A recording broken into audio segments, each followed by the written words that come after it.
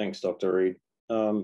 So oxygen concentrators have been gaining some more attention in the news recently. So originally, last year, everyone was very interested in ventilators, especially ICU style ventilators, which are sort of at the critical care end of COVID. So what we're seeing now is the big need for oxygen, and particularly in places like India. And one of the advantages is that you don't really need high-end clinical support and the drugs and staff and everything that comes with that. So the oxygen concentrators are quite a vital tool to treat even at home for the majority of COVID cases. So they're quite a difficult device to build, quite temperamental, and we've got some experts and some engineers that have had a go at building various devices, and we're sort of continuing to make progress on that. So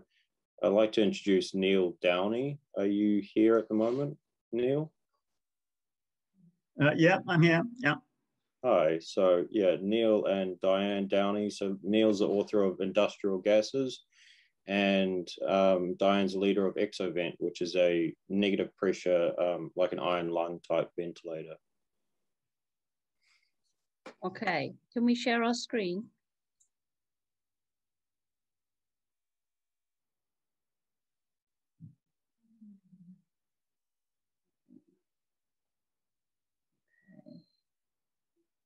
Yeah, can everybody see that, and can everybody hear us?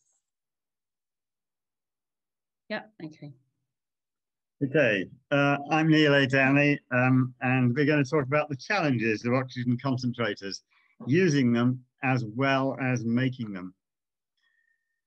Diane. Hi, I'm Di. We've only 5 minutes, and you'll find a lot more detail in the notes that come with these slides. Oxygen, and I'm as well as being a founder member of Exovent, I'm also a doctor of medicine. We have only 5 minutes, so you look in the notes for the details. Oxygen's a drug and should be prescribed by indicating the target oxygen saturation for that patient, usually 94 to 98%. Oxygen saturations are measured using an oximeter, that's a SATS meter, usually on the finger. They're pretty accurate, but you need to understand their strengths and weaknesses. Oximeters only measure how much oxygen is being carried by the hemoglobin in the red cells in the blood. They do not measure the tissue saturation of oxygen. So anemic patients can have normal SATS readings, but low tissue oxygen supplies levels. We all know that if your oxygen supply is stopped, you rapidly lose consciousness. Brain cells are rapidly susceptible to lack of oxygen, but all cells need oxygen and are damaged sooner or later when oxygen levels are too low for too long. And that's what you see in people dying at home from COVID when they're not aware that their tissue levels of oxygen are low. High levels of oxygen are also toxic. An oximeter will show 100% whether you have a normal amount of oxygen in the tissues or if you are dangerously supersaturated. And that's something that people should bear in mind when they're making oxygen concentration devices. Levels of oxygen that would be beneficial to a normal person with pneumonia can be dangerous for those with some underlying conditions where the level of CO2 in the blood is constantly too high. The respiratory control system in the brainstem, which is on here, there's a diagram of it here, which takes in data from various sensors in the body, resets to abnormal settings.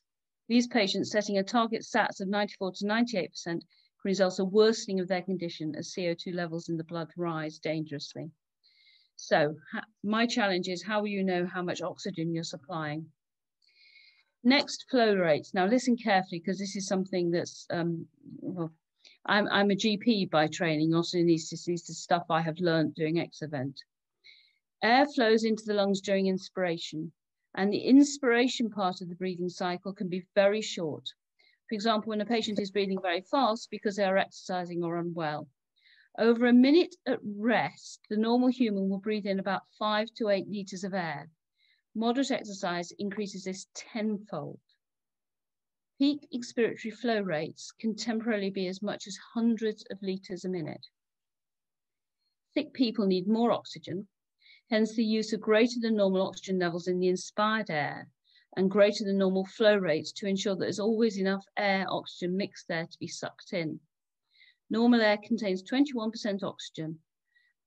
Oxygen is added to air to achieve the higher inspired oxygen concentrations, up to usually from 24% up to 100%. Usually you don't go anywhere near 100% because of the supersaturation oxygen toxicity problems. Normal people breathe in 21% oxygen and breathe out 16% oxygen. People on oxygen-enriched air breathe out even more oxygen. That's a lot of oxygen going to waste. The challenge is to ensure that the right amount of oxygen is available when it's needed and to recycle it if you can. So, oxygen concentrators. Just a reminder, the atmosphere contains 1% argon alongside the oxygen. And that means that you've got, if you take out the nitrogen, you've got 95% oxygen and 5% argon in the mixture coming out of the concentrator. So 95% is the highest oxygen percentage you can do with an oxygen concentrator. Secondly, in a lot of places, a lot of the time, the atmosphere is 5% water vapor, and that'll come back and bite us. And we're going to talk about that in another slide. So how does an oxygen concentrator do its stuff? The compressor pumps in 100 litres a minute of air, but only 5 litres a minute of oxygen comes out. The rest of the oxygen is thrown away in the exhaust. That means there's lots of room for improvement. Now, you can do some quite complex things, but actually, once you've got an oxygen concentrator working, just opening the outlet valve wider could be a good thing to do. And this is what I got when I used a commercial oxygen concentrator and modified it very slightly to take more flow. The top graph shows that as you draw more gas from the outlet, you get a lower percentage of oxygen, but up to a point, you get a higher mass of oxygen per unit time. In my test concentrator, I got near to the maximum mass of oxygen per unit time, 8 litres a minute flow and 76% oxygen. Now, most patients don't need 90% or more oxygen, so that means you could supply 2 adult patients or maybe 4 or 5 children from a single concentrator. Just a word on pressure and storage. Oxygen coming from a concentrator is at low pressure, sometimes as low as 300 millibar, a third of an atmosphere, and even in specially designed higher pressure concentrators, not much more. But most ventilators need 3 bar or more to operate. Now you can add a compressor, but you've got to be careful with oxygen, especially oxygen compressors or any gas which contains more than 23% oxygen. So a slight enrichment of oxygen can create a fire hazard. Storing oxygen is also useful against power cuts and against peaks in need. And if you've got pressurized oxygen, you can have a buffer vessel. But if you've got low pressure oxygen, as you have from a concentrator, you've got to do something else. And that needs some thinking about. And if you've only got a solar panel providing power for your concentrator, then you need to think about 16 hours or more of storage.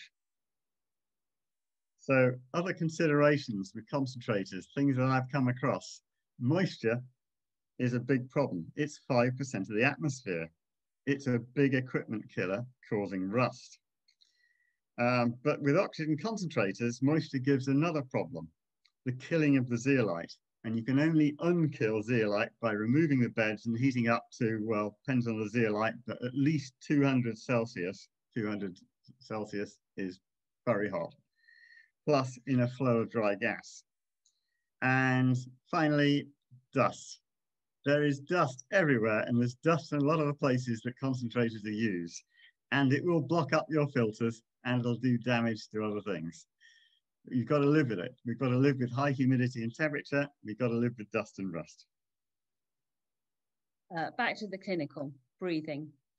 The pressure in the lungs in normal breathing is never above atmospheric. Negative pressure ventilators, known as iron lungs, which replicate natural breathing, became mass market devices in the 1920s when they were used successfully for patients with polio, as you can see in the upper slide. In the 1950s, lighter, easier to manage positive pressure ventilators became mass market and iron lungs fell out of favor. Exivent, which is in the lower picture, is a lightweight torso-only enclosure which ventilates the patient by reducing the pressure inside the patient enclosure, a negative pressure system. The patient can eat, speak and drink whilst being ventilated. The patient can be given oxygen by face mask. A robust and effective oxygen concentrator is the perfect partner for an Exovent in many settings, hence our interest in today's conference, because we hope to send our, in fact we have Exovent type devices being built by a team in Bangladesh and teams in India at the moment, and they, as we all know, desperately need oxygen to go with them. And that's us, and that's me in an Exovent a year ago, almost exactly. And it was very comfortable. It was very comfortable. We're finished. That's great, thank you. So if anyone has any questions, I don't think we have any questions right now. Yeah, if we could get the slides, I'm sure we'll get those and post those. Yeah. I just added one question to the chat. Thanks, Neil, and thank you both for that presentation, Dan, as well. But the data you talked about, the 7 concentrators that were tested and only 1 producing good results, was that the David Peel study you're referencing, or is there some new data on that, or new testing? That is the study you just referenced.